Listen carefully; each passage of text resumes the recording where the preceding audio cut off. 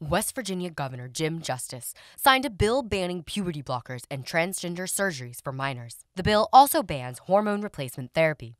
However, it is unique among other bills banning hormone therapy as it allows exceptions in extreme cases. A child may be prescribed puberty blockers or hormone therapy if they get parental consent and a diagnosis of severe gender dysphoria from two specialized physicians in the field. They must provide written testimony specifying the treatment is needed to prevent self-harm. West Virginia now joins Alabama, Arkansas, Arizona, Georgia, Iowa, Kentucky, Mississippi, Tennessee, Utah, and South Dakota as states having limited or banning procedures related to transgender youth. Despite the exceptions, LGBT activists were still highly critical of the measure.